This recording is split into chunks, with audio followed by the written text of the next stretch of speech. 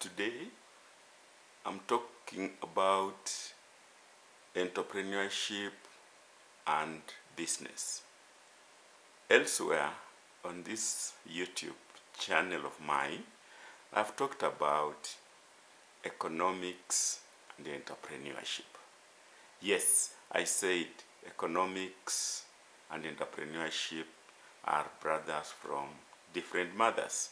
Now I am saying entrepreneurship and business people, entrepreneurs and business people may be twins, but they are not identical twins. And I want to lecture about the same. Yes, entrepreneurs and business people both own ventures or enterprises, but perhaps that is where the similarities end and the differences begin. Now, if the two are products of education, then the philosophies of the education that produced them or produces them differ in detail and focus. Teaching business and related courses employs the causal philosophy and mindset, while entrepreneurship employs effectual philosophy and mindset. Let's look at causal that relates to business. The causal or business logic, it argues that to the extent we can predict the future, we can actually control it.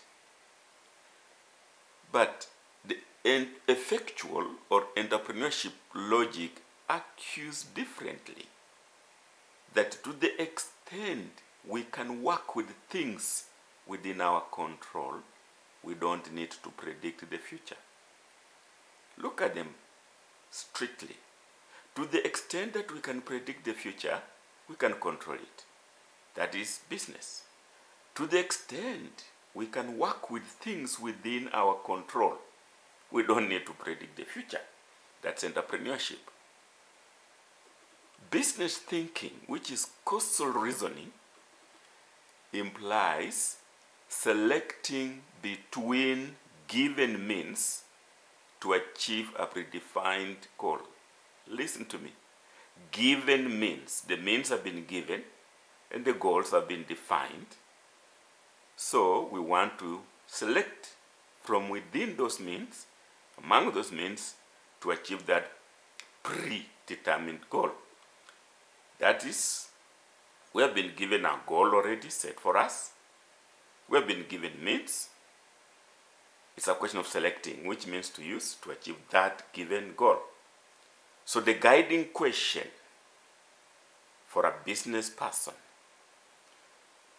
how do I manage, or in economics terms, allocate what I have to achieve this already determined goal? That is business. Let us look at entrepreneurial thinking, which is effectual reasoning. It is imagining possible new ends using a given set of means. You have the means, no goal has been set yet. You say, with this given means, which of these goals, or what can I achieve? Not which of these goals. What can I achieve? So the guiding question is, which goal can I achieve with what I have? Notice the difference again. How do I manage or allocate what I have to achieve an already determined goal, business, but which goal can I achieve with what I have? That's entrepreneurship. So, managing existing resources to achieve predetermined set of objectives, that is business. But entrepreneurship, we produce graduates good at identifying opportunities to feed the existing resources. Let me repeat. In business, we produce graduates that are good at managing existing resources to achieve predetermined goals. In entrepreneurship, we produce graduates who go out and identify opportunities to fit the existing resources. That is what we call causal logic for business and effectual logic for entrepreneurship. The means in causal logic, M1, M2, M3, Mx, the goal already predetermined Z. Selection, creation of means in order to reach a specific predetermined goal. That is business. Discovering potential goals and results based on a given set of means. That is effectual, that's entrepreneurship. We can simplify it. Entrepreneurship or effectual logic is a bird in the hand. Start with your means. So, both entrepreneurship and business teach the concepts of product life cycle, the PLC, and the Ansoff matrix. Now, allow me to use this to elaborate on the difference of the two, between the two. But now, before I do that, let me make reference to Schumpeter's types of innovation. Schumpeter, who is largely regarded as the father of modern entrepreneurship, says there are three types or categories or areas of innovation. Product innovation, introducing a new good or a new quality of good. Process innovation, introducing a new method of production. Market innovation, opening of a new market. Input innovation, to conquer or the conquest of a new source of supply of raw materials or intermediate input. And lastly, organizational innovation, the carrying out of a new organization of industry. Now let us look at the Ansoff matrix. There it is, familiar, that you have an old product or a new product, and there is the old market or a new market. Look at the top horizontal, old product, new product. Look at the vertical, old market, new market. Now, when you sell an old product in the old market or selling the same product in the same market, that is business. But new product, old market. When you sell a new product, you introduce a new product in the same market, you are now partially business and partially entrepreneurship. When you sell an old product in a new market, you identify a new market for your old product. Again, it's partially business and partially entrepreneurship. But pure entrepreneurship is introducing a new product and introducing a new market for that product. This diagonal seems to tell us where business is, where entrepreneurship is. Above the diagonal, that's a business person. Someone who produces the same product over and over, selling the same market over and over, probably just penetrating the market. Market penetration in the language of Ansoff matrix. That's a business person.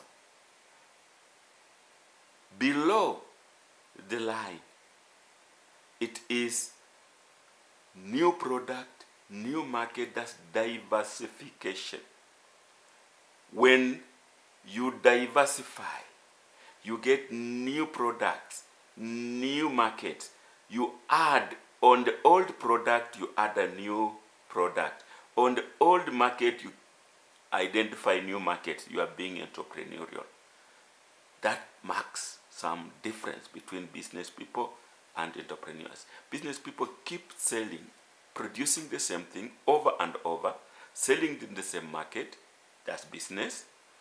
Entrepreneurs improve the products, look for new markets, and becomes value addition. Well, it is not only me who thinks that way. Take a look at how this German colleague puts it. There it is. It's in German. Let us superimpose it with English.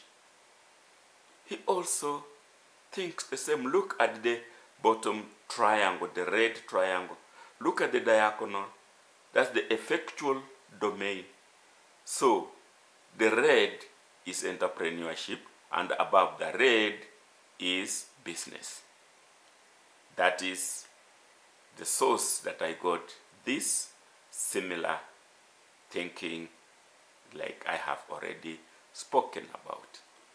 Now, the purpose of teaching and training is to work on entry behavior of the students and develop an exit behavior for them. It is partially a mindset change. Let's put business and entrepreneurship on the map. That is the mindset change. Look at the bottom triangle and look at the top triangle. The bottom is entrepreneurial bias and the top is the business bias.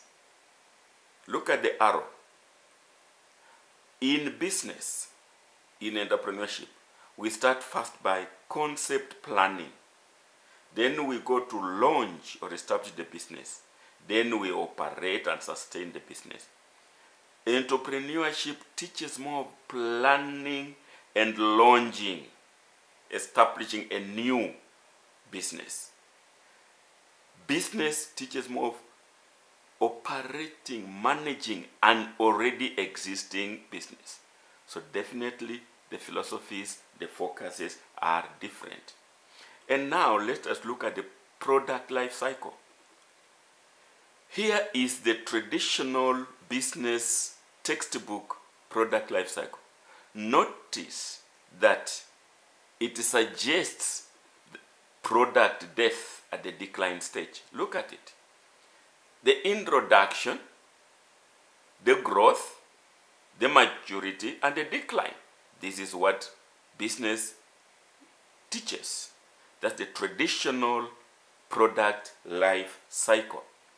That a business will start, will grow, will mature, and will decline, and actually product can even be first off. That's what we teach in a business. But entrepreneurship does not teach too much about the decline stage. It teaches innovation. That is the product life cycle, the traditional business product life cycle. Entrepreneurship, when it introduces innovation, those innovations have the effects on this cycle. Extending the PLC, the dotted lines. So continuous innovation destroys the old but replaces with the new product. So in entrepreneurship, we are saying either you innovate or you perish.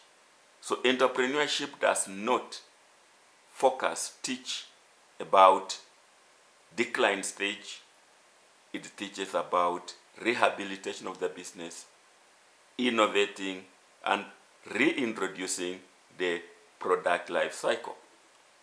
Alternatively, if it is not one product, then you can see the red cycle, product A. Entrepreneurs introduce product, and when it is maturing, Through innovation, they introduce another one. If the former one is declining, product B is introduced and it grows. Product C, and on and on. So even if the old product dies, innovation forces the entrepreneur to continue in business. Let us look at an example. Nokia. The Nokia product, Nokia life cycle. I am sure as I speak now, very few people of you, particularly in Africa, in Kenya, we have a Nokia handset. I'm told it must even have been sold. That is how Nokia behaved. And it is said from that source that I've shown that there was little innovation. Look, 1995 to 2002 was the introduction of Nokia. 2002, 2009, the growth. You can see new Nokias were coming up. But it reached decline. From 2011 to now, it has actually declined and got up because of, I am told, lack of innovation. So the Nokia story, there it is. The business, product life cycle of Nokia started, grew, matured, and declined. We don't have Nokia too much on the market now. How about Samsung? Samsung, let's use the television. It started flat television. It grew, but innovation brought on a new ultra slim fit TV. So as the flat TV was declining, a new one comes in, and that is how Samsung is behaving. So Nokia and Samsung are two products that we can use to show which ones were in business and which was in entrepreneurship. And of course, there are a number of types of entrepreneurs. Look at those curves. The first, we're calling the flat. If you look, the red, it is survivalist. These entrepreneurs just invest very little in their business and barely operate above the breadline, as you can see. Then there is the lifestyle entrepreneurs. They use their own or families or friends' money. They create a growth-oriented business but reach somewhere and they steady out. They plateau. There are growth entrepreneurs who borrow externally and invest for growth. And lastly, there is the revolutionaries. So these cycles show that entrepreneurs also come in their own categories. Finally, let me now tabulate the difference between an entrepreneur and a business person. Both of them own an enterprise. An entrepreneur or a business person, both they own enterprises. If a business person is usually profit-oriented, then an entrepreneur is customer-oriented. They focus more on the customer and the profit will follow. Businessman uses the same old technology or processes to keep producing what they produced, but entrepreneurs employ new technology, new processes. A business person sells the same product in the same market over and over. An entrepreneur creates new product, improves on the new product, even if he or she is selling it in the same old market. But they do not enjoy status quo. They do not focus on comfort zone. An entrepreneur looks for new markets for the old product. An entrepreneur creates new product for new market. That's the difference. They sell differently. They sell in a different way. They add value to what they are selling. They are not satisfied with repeatedly selling the same product like we saw Nokia. A business person adopts an existing organization. Our students of business, they go and are employed in an existing organization. In entrepreneurship, we do not expect that our students are going to work in an existing organization. If they are, then we shall call them entrepreneurs. They are going to innovate, improve on those. But basically, an entrepreneur, we teach them to start their own new businesses, not to copy what is already existing. A business person is driven by resources that they have currently. But an entrepreneur is driven by perception of opportunity, regardless of the resources.